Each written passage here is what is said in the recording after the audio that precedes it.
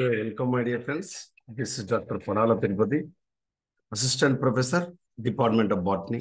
మనం ఈరోజు ముఖ్యంగా ఈ వృక్ష వర్గీకరణ శాస్త్రానికి ఉపయోగపడేటువంటి జూనియర్ డిగ్రీ కళాశాల అధ్యాపకుల పరీక్ష కోసం ముఖ్యంగా ఈ ఫలాల రకాలకు సంబంధించినటువంటి అంశాలు ఈ రోజు తరగతిలో మనం నేర్చుకోబోతున్నాం. ఇందులో ముఖ్యంగా ఫలం అంటే ఏంటి, ఎప్పుడు ఏర్పడుతుంది, ఎన్ని రకాల ఫలాలు ఉన్నాయి, అనృత ఫలాలు అంటే ఏంటి, నిజ ఫలాలు అంటే ఏంటి, నిజ ఫలాలకు సంబంధించినటువంటి రకాలు, వాటికి సంబంధించినటువంటి అంశాలను ఈ రోజు తరగతిలో మనం చూడబోతున్నాం. అంటే ముఖ్యంగా ఈ ఫ్రూట్స్ అనేటువంటివి ఫలదీకరణ అనంతరం ఎప్పుడైతే ఆవృత బీజాలను, ముఖ్యంగా వివృత బీజాలలో ఫలాలు ఏర్పడవండి, కేవలం ఆవృత బీజాలలో మాత్రమే ఫలాలు ఏర్పడతాయి. ఎందుకో మనం ఇప్పుడు చూద్దాం. So today we are going to discuss about fruits.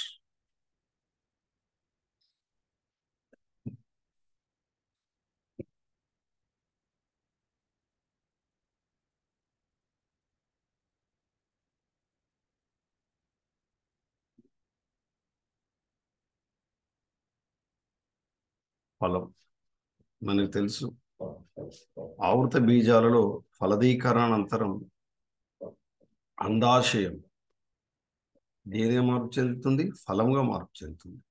అండాశయంలో ఉండేటువంటి అండాలు దేనిగా మార్పు చెందుతాయి, విత్తనాలుగా మార్పు చెందుతాయి.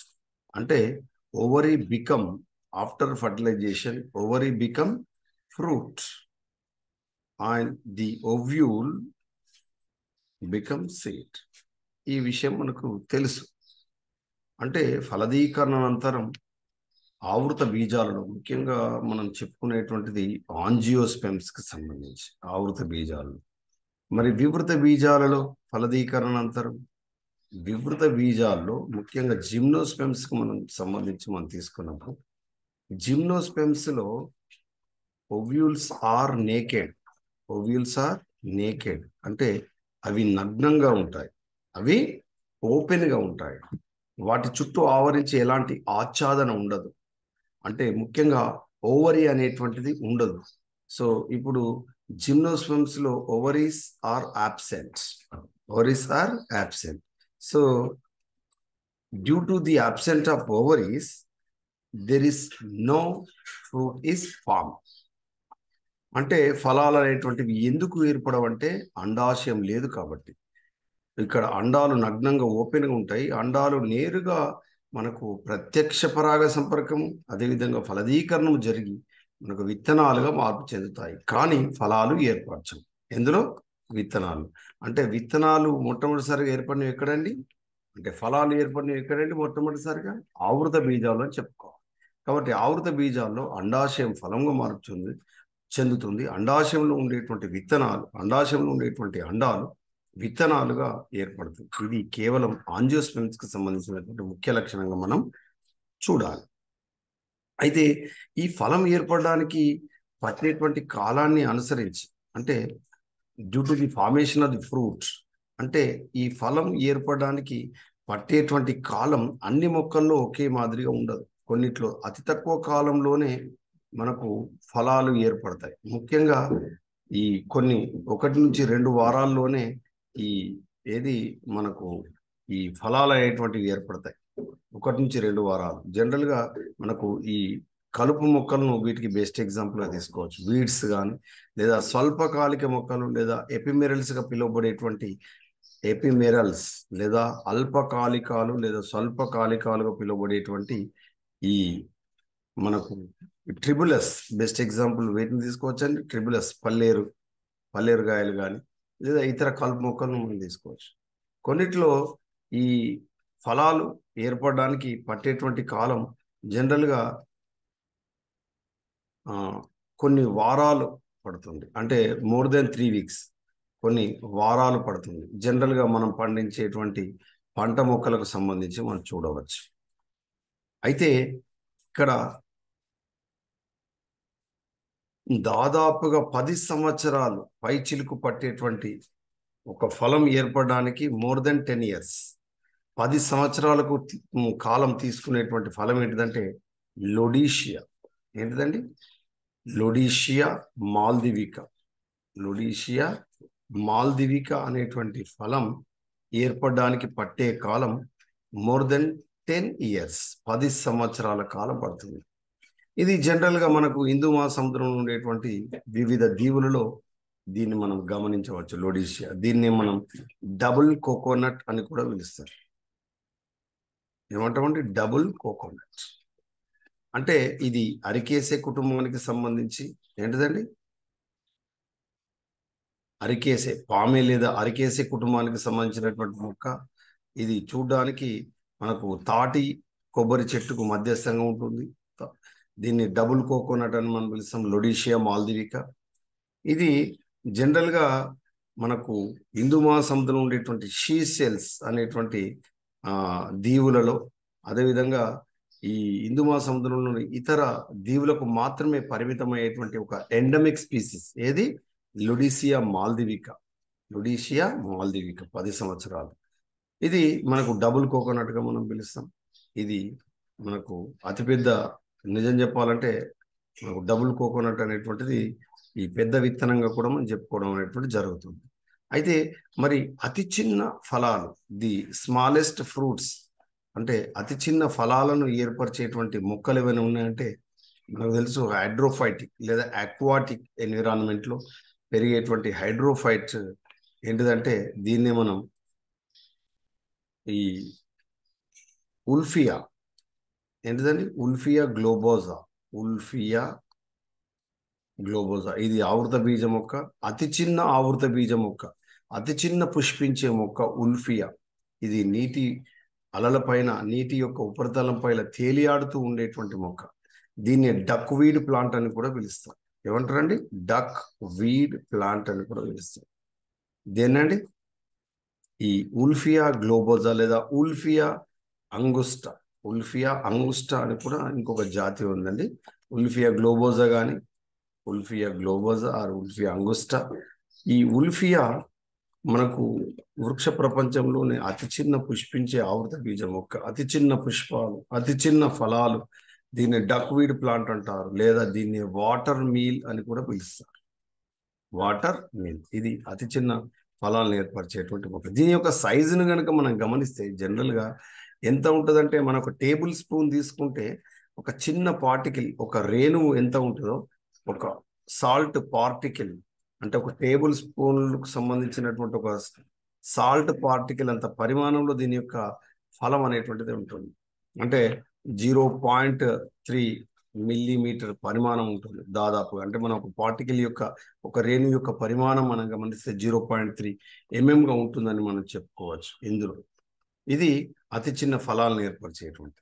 అయితే ఇందులో ఈ ఫలాలు ఏది అభివృద్ధి చెందే విధానాన్ని బట్టి ఈ ఫలాలను మనం స్థూలంగా 2 రకాలుగా మనం వర్గీకరించుకోవచ్చు. అభివృద్ధి చెందే విధానాన్ని బట్టి ఎక్కడి నుంచి అభివృద్ధి చెందుతున్నాయి, అండాశయం నుంచి అభివృద్ధి చెందుతున్నాయా, లేదా అండాశయము కాకుండా పుష్పంలో మరే ఇతర భాగం నుంచి ఫలాలు ఏర్పడుతున్నాయనే దాన్ని ఆధారంగా చేసుకొని, based on the development of the fruit from the ovaries are other part of the ovary సంబంధించి ఈ ఫలాలు మనం 2 రకాల వర్గీకరించుకోవచ్చు. మొదటిది అనృత ఫలాలు. మొదటిది ఏంటిదండి, అనృత ఫలాలు. వీటిని మనం ఫాల్స్ ఫ్రూట్స్ అంటాం. ఏమంటాం, ఫాల్స్ ఫ్రూట్స్, అనృత ఫలాలు. రెండవది నిజ ఫలాలు. నిజ ఫలాలు, వీటిని ట్రూ ఫ్రూట్స్ అని కూడా మనం పిలుస్తాం. ఏమంటాం, ట్రూ ఫ్రూట్స్, నిజ ఫలాలు. మరి ఈ ఈ అనృత ఫలాలు మనకు పుష్పంలోని ఇతర భాగాల నుంచి, అండాశయము తప్ప ఇతర భాగం నుంచి ఏర్పడుతుంది. ట్రూ ఫలాలు అనేటువంటివి కేవలం అండాశయం నుంచి మాత్రం ఏర్పడితే వాటిని మనం ఏమంటామండి, నిజ ఫలాలుగా మనం పిలుస్తాం. ఈ నిజ ఫలాలను మళ్ళీ మనం వివిధ రకాల వర్గీకరించుకుంటాం. అంటే అవి మనకు అండాశయం అంటే సంయుక్త అండకోశం చేపడుతున్నాయా, అసంయుక్త అండకోశం చేపడుతున్నాయా, లేదా కేవలం అండాశయంచే కాకుండా పూర్తి మొత్తం పుష్పం యొక్క భాగాలను చేపడుతున్నాయా, దాని ఆధారంగా చేసుకొని వీటిని ప్రత్యేకించి ఈ ఫలాలను, నిజ ఫలాలను మళ్ళీ సరళ ఫలాలు అంటే సింపుల్ ఫ్రూట్స్ ఏమంటామండి, సింపుల్ ఫ్రూట్స్. అదేవిధంగా సంకలిత ఫలాలు, అగ్రిగేట్ ఫ్రూట్స్, అగ్రిగేట్ ఫ్రూట్స్, మూడవది సంయోగ ఫలాలు లేదా సంయుక్త ఫలాలు అంటారు. సంయుక్త లేదా సంయోగ ఫలాలు, వీటిని మనం కాంపౌండ్ ఫ్రూట్స్ అంటాం. Compound fruits. ఈ కాంపౌండ్ ఫ్రూట్స్ మళ్ళీ మనకు రెండు రకాలు. ఏంటంటే ప్రత్యేకించి ఈ సోరోసిస్, అదేవిధంగా సైకోనస్. Sorosis and సైకోనస్. సోరోసిస్, సైకోనస్. ఇది సంయోగ ఫలాలు లేదా సంయుక్త ఫలాలకు సంబంధించి. మళ్ళీ ఈ సరళ ఫలాలు అవి పక్వ స్థితికి వచ్చిన తర్వాత, ఫలం పక్వ దశకు వచ్చినప్పుడు, based on the ripening of the fruit, అంటే ఫలం పక్వ స్థితికి వచ్చినప్పుడు అది ప్రత్యేకించి ఈ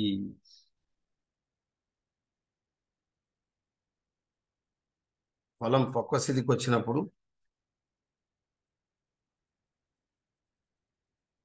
అవి మెత్తగా పడి మనకు కండగలిగి ఉంటాయా, లేదా దృఢంగా గట్టిగా అయినటువంటి గట్టిపడేటువంటి కవచాలతో కూడి ఉంటుందన్న ఆధారంగా చేసుకొని వీటిని కండగల ఫలాలు ఏమంటారండి? కండగల ఫలాలు, ఇంగ్లీష్లో ఫ్లెషీ ఫ్రూట్స్ అంటారు. కండగల ఫలాలు. రెండవది శుష్క ఫలాలు.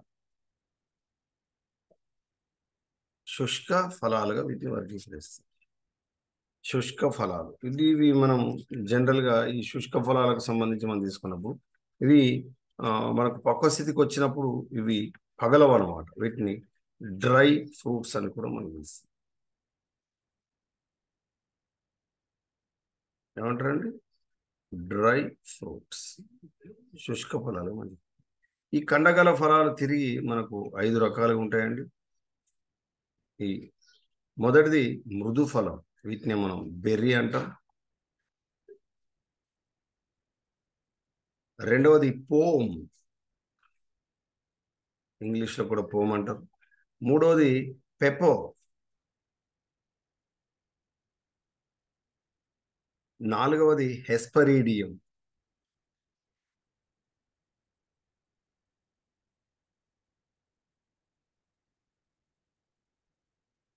హెస్పరీడియం. ఐదవది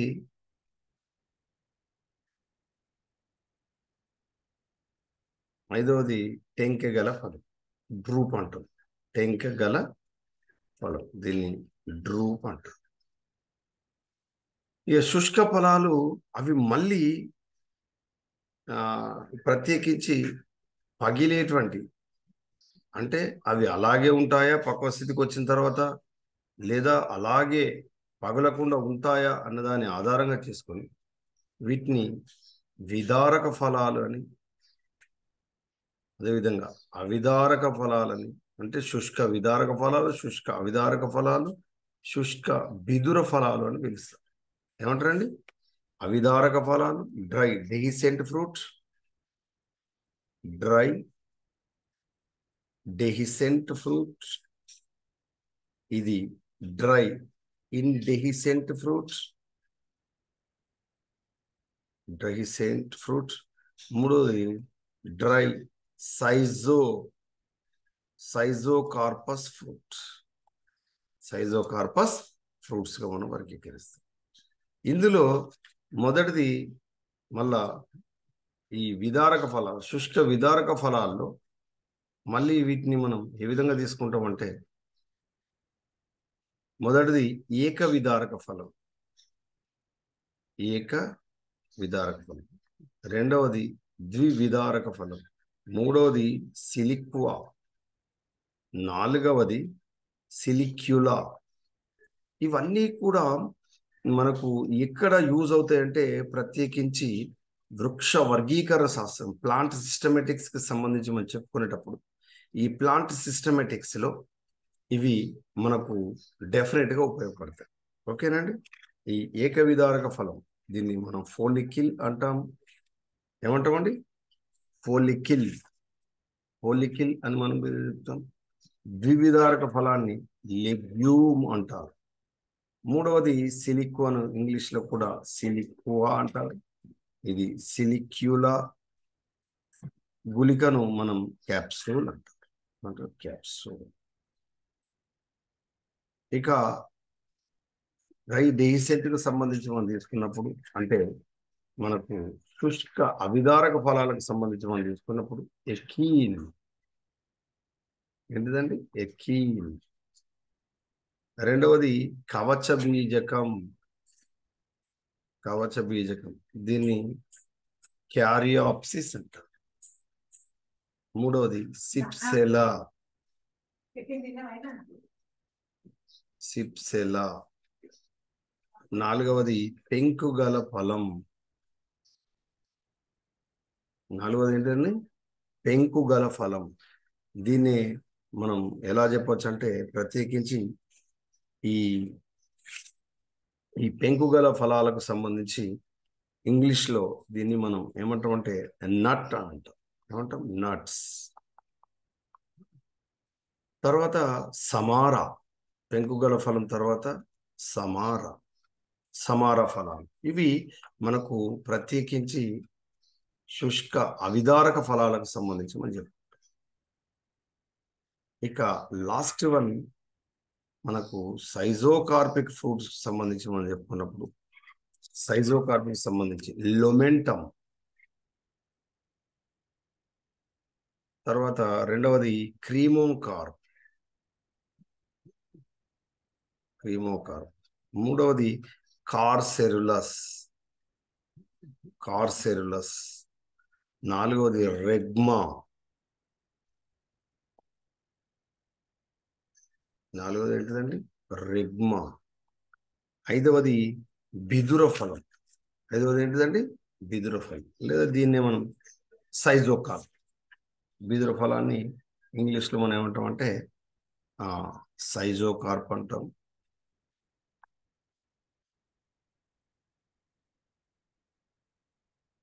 తర్వాత ఆరవది డబుల్ సమార. ఇవి మనకు ప్రత్యేకించి ఈ డ్రై సైజోకార్పిక్ ఫ్రూట్స్కి సంబంధించి మనం చెప్పుకున్నాం. ఇదంతా కూడా మనం దేంట్లో భాగంగా చెప్పుకుంటున్నాం అంటే ఫలాలకు సంబంధించి. వేటికి సంబంధించిందండి? ఫలాలకు సంబంధించి మనం చెప్పుకోవడం అనేటువంటిది జరుగుతుంది. ఇది ఒక ఫలానికి ఒక వివిధ రకాల ఫలాలకు సంబంధించినటువంటి మనం చెప్పుకున్నాం. చూసినప్పుడు ఫలాలు అనేటువంటివి అభివృద్ధి చెందే విధానాన్ని బట్టి అనృత ఫలాలు, నిజ ఫలాలు అని చెప్పుకున్నాం.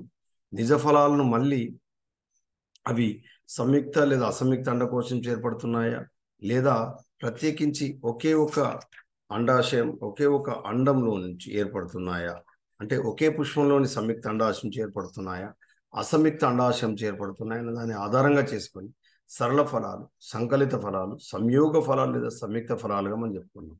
Simple fruits, aggregated fruit, compound ఫ్రూట్స్గా మనం చెప్పుకున్నాం. ఈ సరళ ఫలాలు మళ్ళీ సంయుక్త ఫలాలు లేదా కాంపౌండ్ ఫ్రూట్స్ మనకు రెండు రకాలు మనం చెప్పుకోవచ్చు. సోరోసిస్ అండ్ సైకోనస్గా మనం చెప్పుకుంటాం. ఇక సరళ ఫలాలు, సింపుల్ ఫ్రూట్స్, ఒకే మనకు సంయుక్త అండాశయం ఏర్పడినాయి కాబట్టి ఈ సరళ ఫలాలకు సంబంధించి మనం తీసుకున్నప్పుడు ఇవి మనకు ఆఫ్టర్ రైపెనింగ్ అంటే పక్వ స్థితికి వచ్చినప్పుడు కండగలిగి ఉంటాయా, లేదా ఎండిపోయి దృఢంగా గట్టిగా మారుతాయా అన్న దాన్ని ఆధారంగా చేసుకొని బాహ్య ఫలకవచం లేదా మధ్య ఫలకవచం అవి దృఢంగా కండగలిగి ఉంటాయా, లేదా అంటే మెత్తగా కండగలిగి ఉంటాయా, లేదా గట్టిగా ఎండిపోయి దృఢంగా ఉంటాయన్న దాన్ని ఆధారంగా చేసుకుని వాటిని కండగల ఫలాలు లేదా శుష్క ఫలాలుగా వర్గీకరించాం. ఈ కండగల ఫలాలు అంటే ఫ్లెషీ ఫ్రూట్స్ను మళ్ళీ మనం ఇక్కడ మృదు ఫలం, పెప్పో, పోమ్, ఎస్పరీడియం, టెంకగల ఫలంగా తీసుకుంది.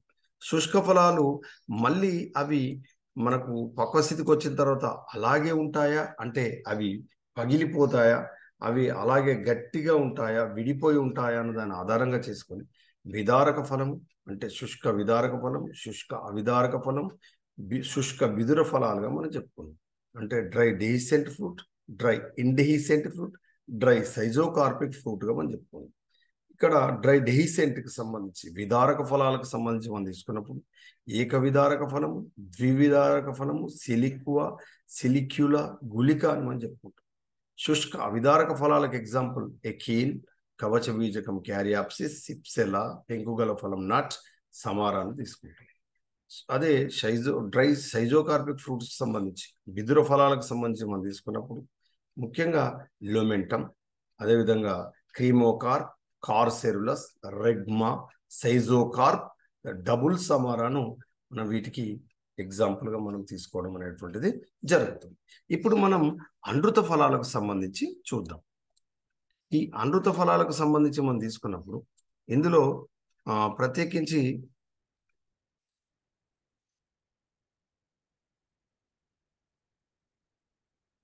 నెక్స్ట్ మనం చెప్పుకోవాల్సింది అనృత ఫలాలు. వీటిని మనం ఈ ఫాల్స్ ఫ్రూట్స్ అంటాం. ఏమంటామండి? Falls fruits. మనం చెప్పుకున్నాం ఫాల్స్ ఫ్రూట్స్ అంటే ఏంటంటే అండాశయంతో పాటుగా, చూడండి ఇక్కడ బాగా గమనించండి, అండాశయంతో పాటుగా ఈ ఫలదీకరణం ఫలితంగా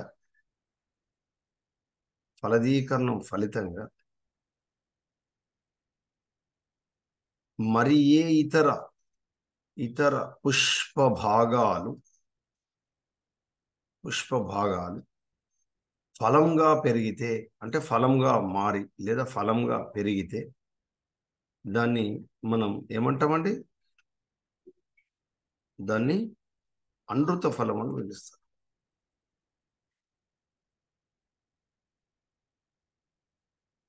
అనృత ఫలం అని పిలుస్తాం. ఈ పుష్ప భాగాలు ఫలంలో అధిక భాగాన్ని ఆక్రమిస్తాయి. ఏవి? ఈ అనృత ఫలాలు ఏవైతే చెప్పుకుంటున్నామో ఈ పుష్ప భాగాలు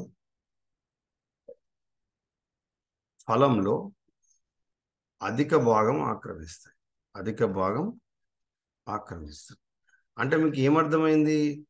అనృత ఫలాలంటే యాక్చువల్గా ఫలదీకరణ జరిగిన తర్వాత అండాశయంతో పాటు, అంటే లోపల నిజ ఫలం ఉంటుంది, దాంతో పాటుగా మనకు పుష్పంలోని ఇతర భాగాల నుంచి ఫలం ఏర్పడితే దాన్ని మనం ఏమంటాం?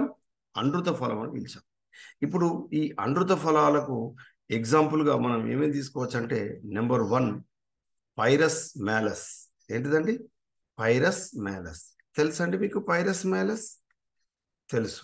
ముఖ్యంగా దీన్ని మనం యాపిల్ అని మనం పిలుస్తాం.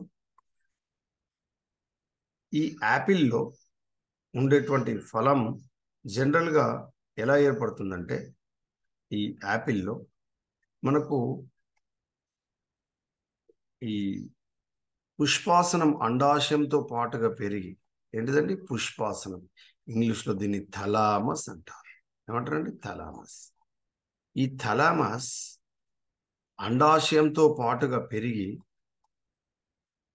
పుష్పాసనం అండాశయంతో పాటుగా పెరిగి మనకు అనృత ఫలాన్ని ఏర్పరుస్తుంది.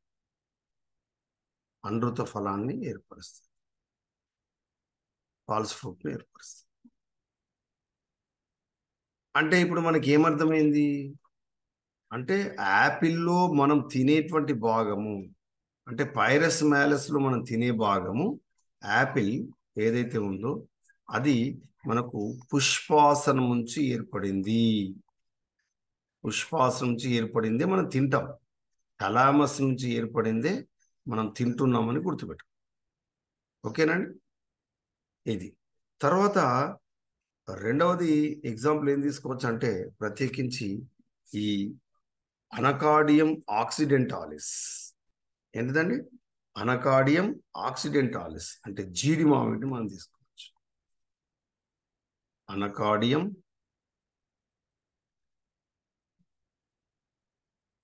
ఆక్సిడెంటాలిస్, దీన్ని మనం జీడి మామిడి అంటాం. క్యాష్యూ నట్ అని కూడా పిలుస్తారు. Cashew nuts.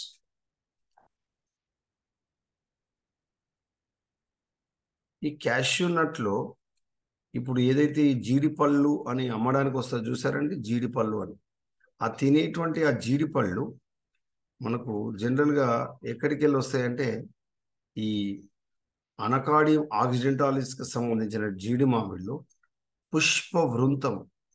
ఏంటిదండి? పుష్ప వృంతం. దీన్ని మనం ఇంగ్లీష్లో ఏమంటామండి? పెడిసెల్. పుష్ప వృంతం, పెడిసెల్ రసభరితమై ఉబ్బి రసభరితమై మనకు ఉబ్బి మనకు అమృత ఫలంగా మార్పు చెందుతుంది, ఫాల్స్ ఫ్రూట్గా మార్పు చెందుతుంది. ఏది? పుష్ప వృంతం. అంటే మనం తినేటువంటి జీడి మామిడి ఏంటిదండి? మనం తినేటువంటి జీడి మామిడి ఏంటిదండి? పుష్ప వృంతం అన్నమాట. మనం తినేటువంటి ఈ జీడి మామిడి పళ్ళు అని మనం తినేటువంటి ఫలం ఏంటిది? పుష్ప వృంతం నుంచి ఏర్పడ్డది. అంటే ఇప్పుడు మనకి ఏమేర్పడ్డది? ఇప్పటి వరకు మనం చెప్పుకున్నటువంటి అమృత ఫలాలకు సంబంధించి నెంబర్ 1 యాపిల్. యాపిల్లో అమృత ఫలం ఎక్కడికి వెళ్ళి ఏర్పడ్డదండి? పుష్పాసనం నుంచి ఏర్పడ్డది, థలామస్ నుంచి ఏర్పడ్డది. అదే రెండవది జీడి మామిడి, అనకాడియం ఆక్సిడెంటాలిస్, అనకాడియేసి కుటుంబం. ఈ జీడి మామిడిలో అమృత ఫలం ఎక్కడి నుంచి ఏర్పడ్డది? పుష్ప వృంతం నుంచి ఏర్పడ్డది, అంటే పెడిసెల్ నుంచి ఏర్పడ్డది. అంటే ఇప్పుడు ఈ ఈ యాపిల్లో కానీ జీడి మామిడిలో కానీ నిజ ఫలాలు ఉండవా అంటే ఉంటాయి, కానీ మనం తినదగు భాగం మాత్రం అమృత ఫలం. మరి నిజ ఫలం ఎక్కడికి వెళ్ళి ఏర్పడుతుంది? యాపిల్లో నిజ ఫలం మనకు ఏంటిదండి? పోమ్. యాపిల్లో నిజ ఫలం ఏంటిది? పోమ్.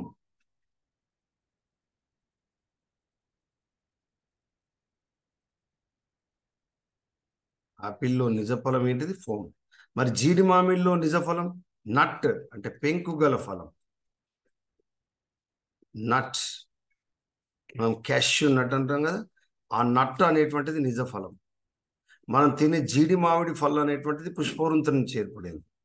అంటే యాపిల్లో అమృత ఫలం మనం తినే పుష్పాసనం, జీడి మామిడిలో మనం తినే పళ్ళు జీడి పళ్ళు పుష్పవృంతం నుంచి ఏర్పడ్డది.